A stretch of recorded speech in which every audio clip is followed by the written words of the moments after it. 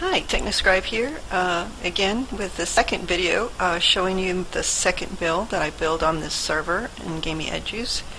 And so let's take a look at it. It is going to be in that direction over there. It is my attempt at my first castle-like structure. So let's take a look. It is kind of in a semi-Egyptian mode.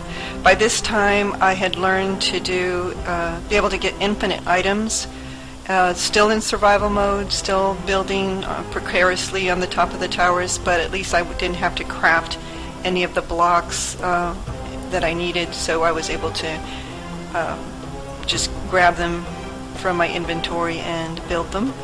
Here are my sad little representations of palm trees. I have since seen much better palm trees created by other Minecraft users, and I think I'll update these to those as well. So as you enter the Sandcastle, you'll see I have nice little fountain waterfalls coming down. I do have the sound off because there was a storm and it was quite noisy, and I wasn't able to hear my voice over the sound, so there's a nice water sound when you come into the castle.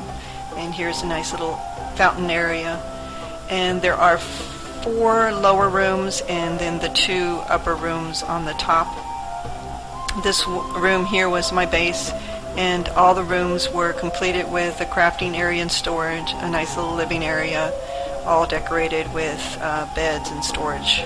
And each room has access to the towers, ready to defend the castle from intruders, and I have equipment here to help everybody defend the castle, and I'll show you the upper areas in just a minute. So I welcomed other users that were online on the GamingEdus server to take up residence in this particular castle. Faiza Grim, he took over this part here. This is his little area, and Lyra took over Lyra's lair over here, and so we have she has a nice little area, bedroom, dining area, living area, crafting area.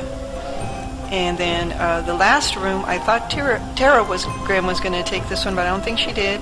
She hasn't put up a sign yet, so it may still be open. If you decide to join our server, please feel free to take advantage of that room as your home base until you get settled on our server. So let's go upstairs to the throne rooms. On the second level here's the Queen's throne room. I got this design, or saw this design, on one of the many YouTube videos that I've watched on Minecraft, and I thought it was a cool design, so I decided to create it here.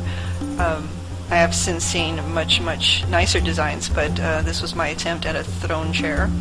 And the other side is the same room, but it's the King's throne room, and it's on that side over there. Then I have a walkway that I built on the very top, an area so that we can defend the castle from zombies and skeletons and creepers. So you have a nice field of view here. And if you need to quickly get down, I have these fountains work great as quick elevators to the home base, going up or down these particular steps. Now down in the front here is my attempt at creating a statue of Anubis with gold and obsidian. And what was funny is on the first night when I built it, it was nighttime. An Enderman decided to take a perch up on top of one of Anubis's ears, and so I guess he thought maybe it was a statue in his honor, and he took over that Anubis. Of course, what would a castle or an Egyptian area be without a pyramid? So the Grims helped me build this pyramid. At the beginning, it was just an empty shell inside. I think Faiza had put some TNT, and I think a creeper had set it off one time. And then I decided to build some rooms inside with monster spawners, or dispensers that would dispense spawn eggs. And so the Grims came in, and they had to fight off hundreds and hundreds of zombies that were pouring out of this particular pyramid. After that, I thought, well, that's kind of hard. No one can go in and and really enjoy the inside of it. So let me build some crypt areas. So as you go into King Tut's tomb, of course I tell everybody there's no treasure inside and there's danger. The first chamber right here is a queen's chamber, and it's behind a hidden door. And I was fooling around with redstone and wiring and so forth, and that was my first hidden door attempt. And when you step on this pressure plate here, well, out pop zombies. Of course, we have to have zombies inside the chambers. And here's the crypt with all the rotten flesh and bones, but of course treasure. Always have treasure. Then if you go up here, ooh, there's another zombie in my way. See, he can get out. He knows how to use a hidden door. And this side up, when you go to the top, is the King's Chamber tomb. And when you step on this pressure plate, it shoots arrows at you.